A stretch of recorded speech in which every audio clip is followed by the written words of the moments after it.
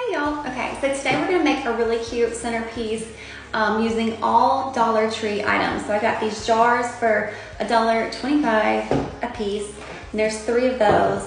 And then these were $1.25 a piece. There's 3 of these, and this cute little serving tray, and this was $5. So the first thing we're gonna do is we're gonna paint this serving tray. We're gonna do white with a little bit of distressing.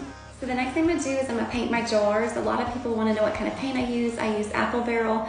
For the jars, I want like kind of a nude, neutral color. So I'll probably mix white, burnt umber, and a little bit of yellow.